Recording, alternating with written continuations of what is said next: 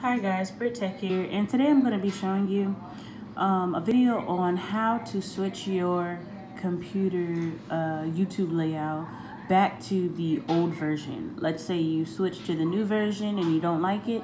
Well, this video is going to be how to on how to show you how to switch it back. So what you do is you just go up to the top, uh, select your channel icon right there, and then go ahead and scroll to the bottom of that. And right here it says restore old YouTube. So click that. It's gonna say, we're sorry to see you go. You just say something is hard to use, it's harder to use, and select that. And whatever, gibberish, submit.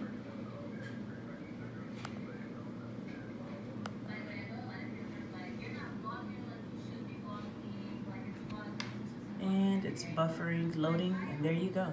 Switched back to the old YouTube. Hope this helps.